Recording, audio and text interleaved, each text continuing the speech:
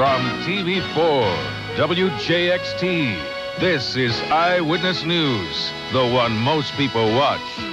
With Tom Wills, Deborah Gianoulis, meteorologist George Wendeling with weather, Sam Kuvaris with sports, and the Eyewitness News team.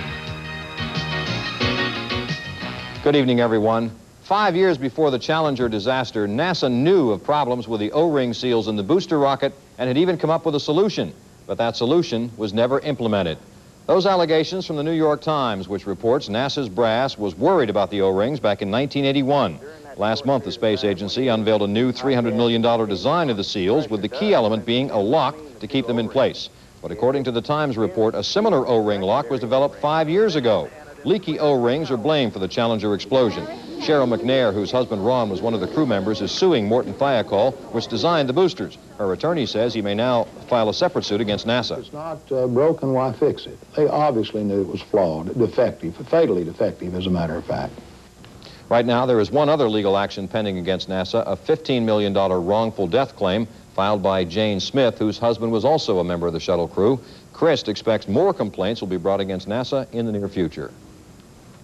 A Jacksonville Navy reservist is taking legal action against the military. Today, a lawsuit was filed on behalf of a plaintiff referred to only as John Doe. He has been tested positive for the AIDS antibody HTLV3.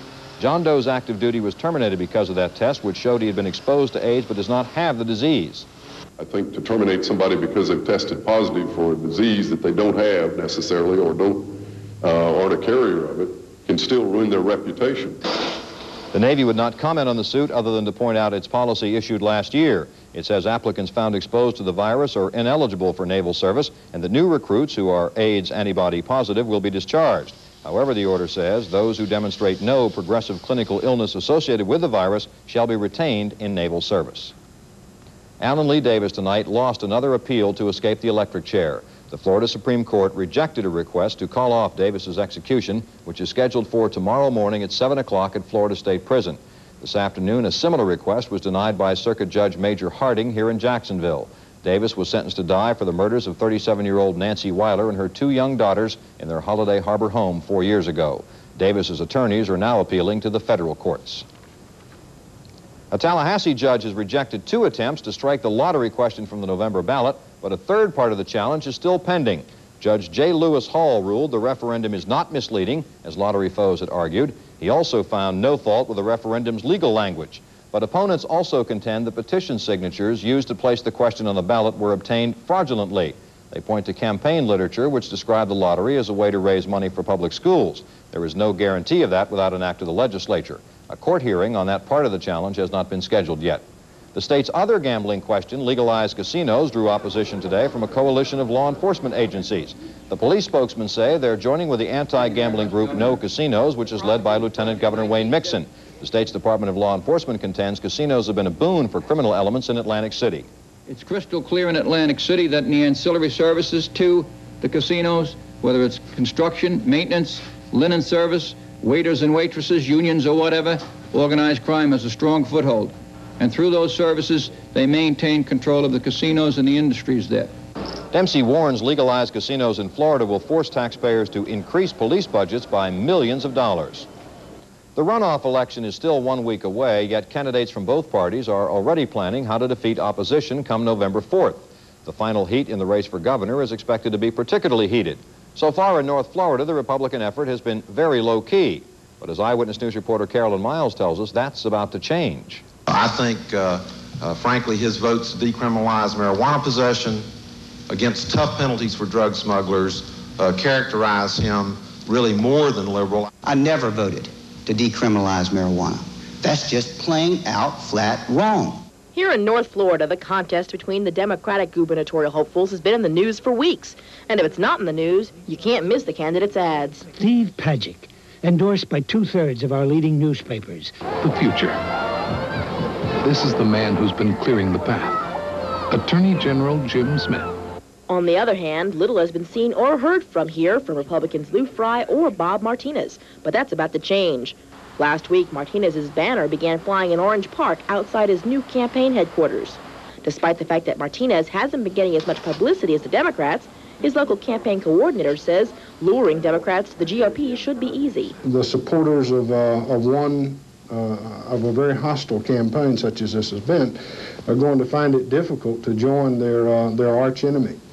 We will have a tremendous opportunity to gain the supporters of whomever the losing candidate may be. Fry campaign staffers feel confident about their standing in Duval County, pointing out they won here in the primary and expect to get stronger by picking up disillusioned Democrats after the runoff. Local GOP chairman Norma Smith points out that many Democrats have already changed their allegiance. Where it used to be when you'd go to register voters, you'd have 10% Republican people to register as Republican and the rest Democrat. But I registered voters on Saturday at Regency, and it was almost 50-50. Smith says both state and local Republican candidates should do well here this fall. The GOP will step up its push to get voters to the polls in mid-October. Carolyn Miles, Channel 4 Eyewitness News. A transportation talent search. That story is next on Eyewitness News.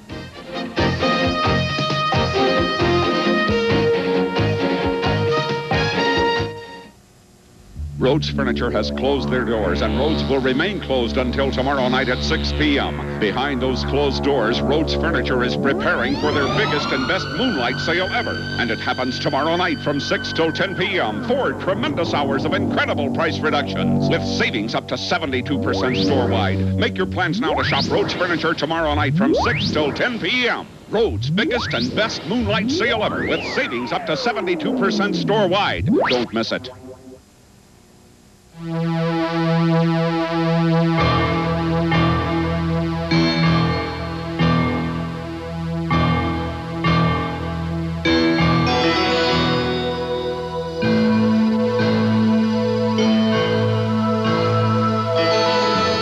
This has been a test. If it has caused a real pizza emergency, you are instructed to go directly to Pizza Hut and order their famous pan pizza with your favorite toppings.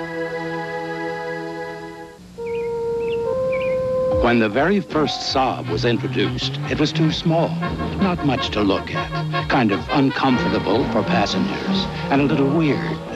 But was it fun to drive? The latest Saab, the 9000, has none of those characteristics, except one. Matheny Imports, Jacksonville's exclusive Saab dealer. For small business problems, let a SCORE counselor help. It's free and confidential. Service Corps of Retired Executives. SCORE 791-3104. Members of the Jacksonville Transportation Authority have begun plowing through resumes in search of a